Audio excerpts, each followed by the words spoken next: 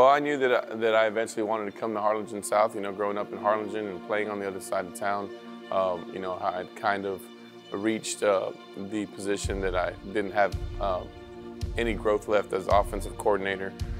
Talking to my head coach at the time there, Coach Manny Gomez, and deciding and talking with my family that to grow and be able to get a head coaching job, I'd probably have to venture out. So I decided to do that and was blessed enough to get a job at Lyford, a great little small community just 15 minutes north of Harlingen. Was able to meet some great coaches over there, coach some great athletes, and was able to have some success, you know, thank God. So 4 years later, the job opened in Harlingen South. You know, it didn't take long, and talking to the family to know that we wanted to come back home. And you know, I was blessed enough to get an interview, and once that happened and the things went and progressed, you know, I was able to get the job. The culture before Coach Izzy got here wasn't very strong. We didn't have that brotherhood that we have now.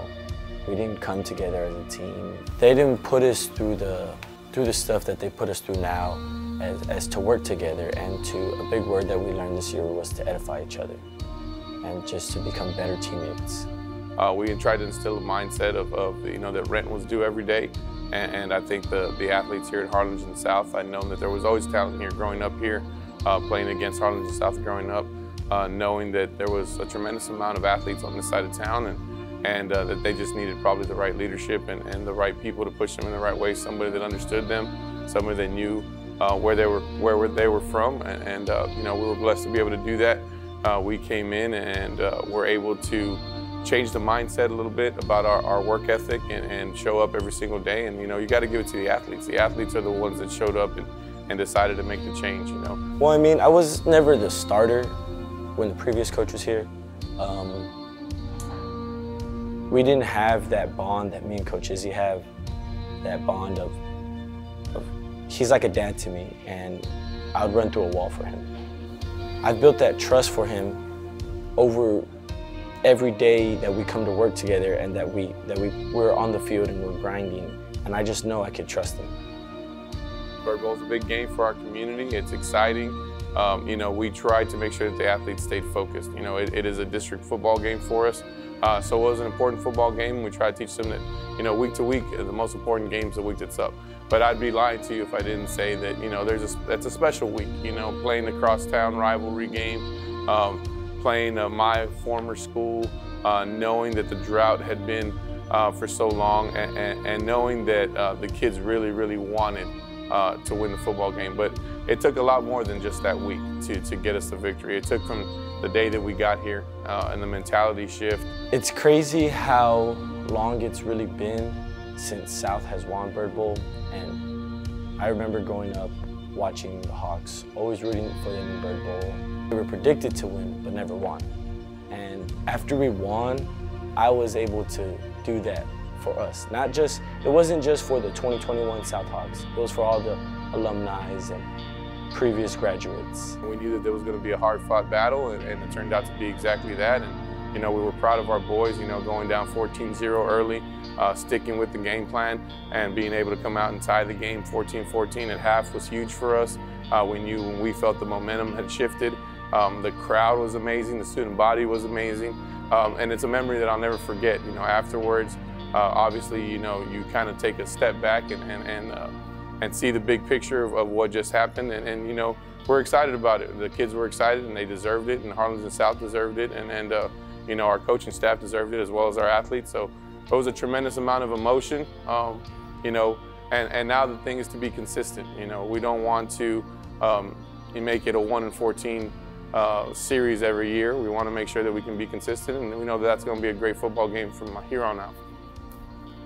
Always having a district championship under your belt is great. Going into that game, we knew we had to play the best South football that we've played all year. And as the leader, I told the guys that we can't come in sloppy. If we come in sloppy, we're gonna lose, and we're not gonna perform the way we should. We gotta come out strong and as a team. And the confidence that the coaches gave me to lead this team really helped in a way. And I thank all my coaches Coach Izzy especially for giving me the opportunity, and I like to give all glory to God as well. Coach Woodall was a lot of things to a lot of people.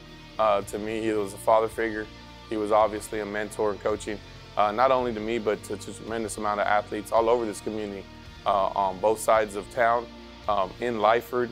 You know, what he brought to Harlingen South was the same thing that he brought every single day of his life. You know, he brought a tremendous amount of energy, a tremendous amount of knowledge, and you know, his outward appearance sometimes was a little rugged, and some kids might have even thought, you know, a little scary from the outlook. But once you got to know Coach Woodall, you got to know that he had your best intentions, and he was going to push you to make sure that you reach the best version of yourself. And I think that that's something that Harlingen South realized right away. Our athletes realized that he was here for the right reasons, and he was here to get the best out of athletes. And you know, we've tried to carry on that tradition.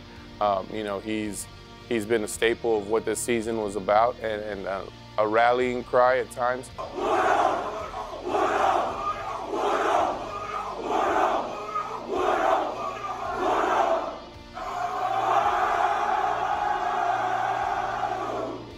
And no, he wasn't here physically to see the success that we had this football season, but there's no doubt in our minds that he was watching over us at times, helping us at times, and having a big, huge smile from heaven, you know, knowing that we had done what we had done this football season. I'm super proud to be home, super proud to be a Harlingen South Hawk. You know, I'm extremely proud of our athletes, and to our coaching staff, I'm extremely proud of them as well. And as always, you know, all the glory goes to God, and we're just here as his vessels trying to do the right thing.